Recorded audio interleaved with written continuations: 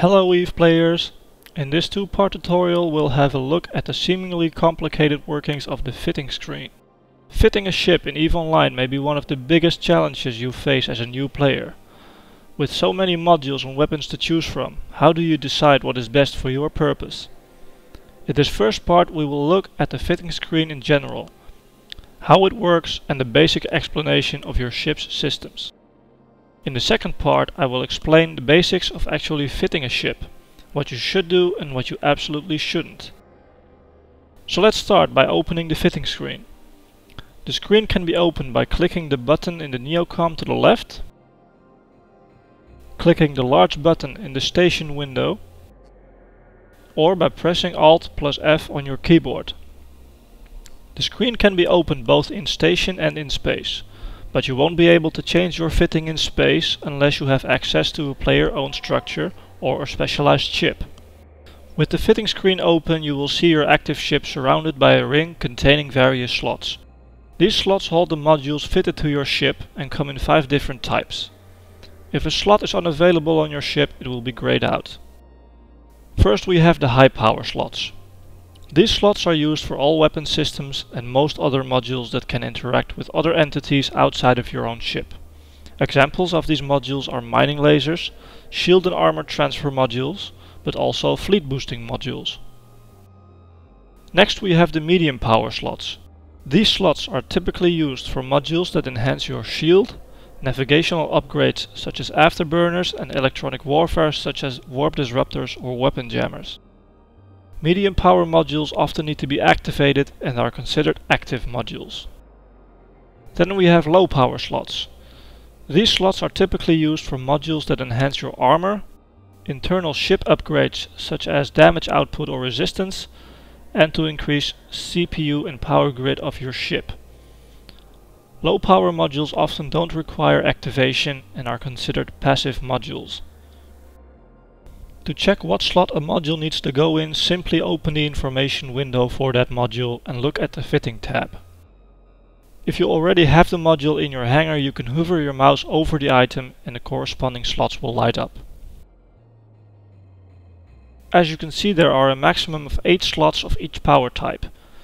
Very few ships have all 8 slots of one type available, and to my knowledge not a single ship has all 24 slots available. The modules that you place in power slots are dependent on 2 things. All ships have CPU and power grid. Every module in the game will use a certain amount of CPU and power grid. As such you will have to balance your ship fitting so it does not exceed either one.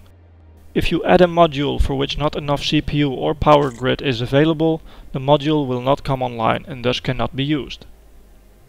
Again, you can check how much CPU and power grid a module uses by opening its fitting window and clicking the fitting tab.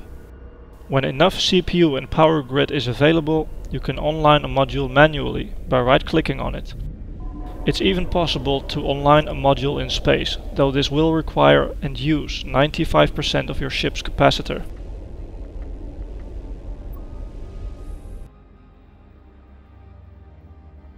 Next to the power slots that nearly all ships have, Tech 3 ships also have 5 subsystem slots. Subsystems greatly influence the abilities and the look of your ship, and all 5 slots have to be fitted before the ship can undock. The last row of slots are meant for rigs. Rigs, like modules, give your ship a boost or bonus in a particular area, often at the expense of something else.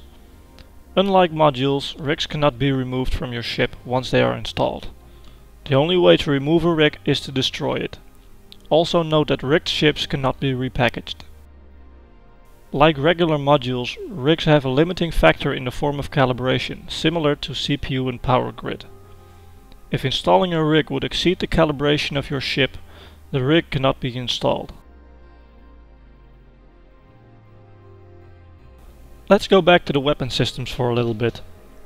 Like I said before, a ship can have between 1 and 8 high power slots. The turret and launcher hardpoints, which are displayed at the top of the fitting window, will determine how many of each weapon system you are allowed to fit on your ship, regardless of the amount of high power slots available.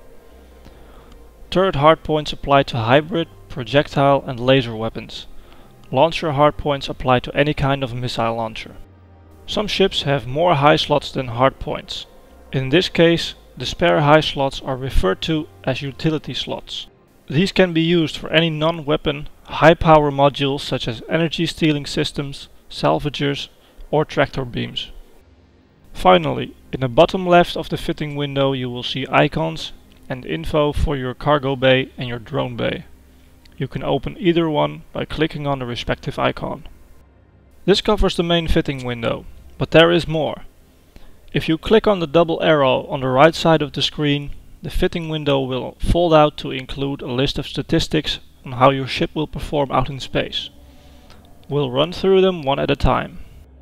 At the top of the list you will find the name of your ship and an info icon to show info on your particular ship.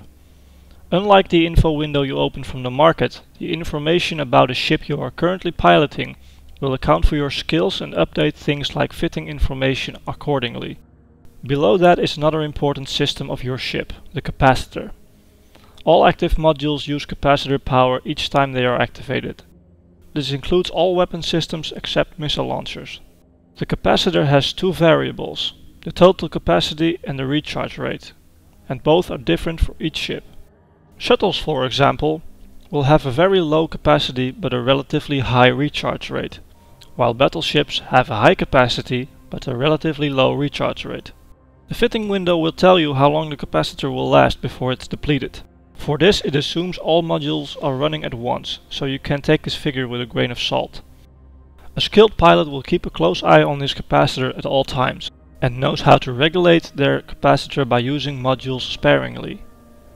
If the recharge rate is higher than the consumption, then your capacitor will be shown as stable. Below the capacitor you will find the damage per second your ship is capable of inflicting. This damage takes ammo type into account, but not the overheating of weapons. So again, this figure may be a bit higher in practice. Next comes your defensive capabilities. It shows your effective hit points, which is your total hit points plus the passive recharge rate of your shields. Below that it shows the total hit points for your shield, armor and structure. Most important are your ship's resistances. From left to right it displays your resistance to EM, thermal, kinetic and explosive damage. The percentage you see stands for the amount of damage that is fully negated as it hits you. For example, if you have 50% shield resistance against explosive damage, you will only receive half of the explosive damage you normally would. Shields, armor and structure all have their own resistances that you can upgrade through modules. It should be noted that all values in the defensive tab do not take active modules into account. If you want to see the true values with all your modules running, you need to undock your ship, activate everything and check the fitting screen again. The targeting tab shows your maximum targeting range. Beyond this range you simply won't be able to target anything. Sensor strength determines how effective electronic warfare modules of that specific type are against you. The higher this number the better, but it is not something to bother with unless you expect them to be used in a fight. Scan resolution determines how fast you can lock targets, higher is better. Signature radius is basically how big your ship appears on enemy sensors. A large signature radius will allow your enemies to target you faster and will allow them to fire more accurate shots at you. Your signature radius is hugely influenced by afterburners and micro-warp drives.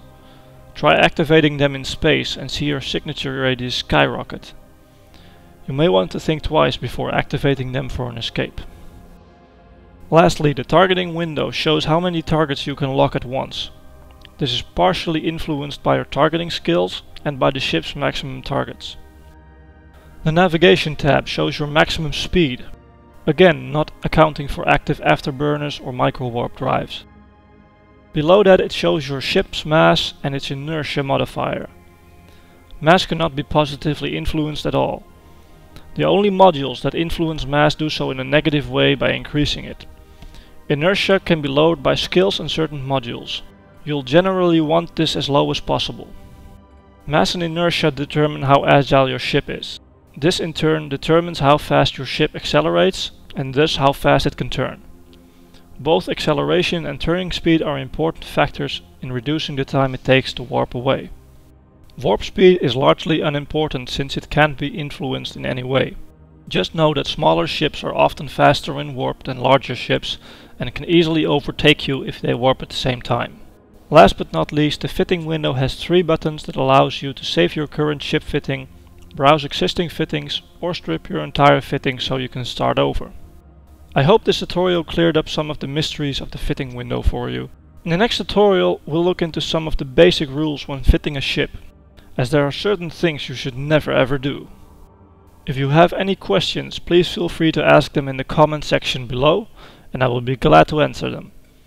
And of course, if you're not playing EVE yet, check out the exclusive 21-day trial offer in the video description. Thank you for watching and see you next time!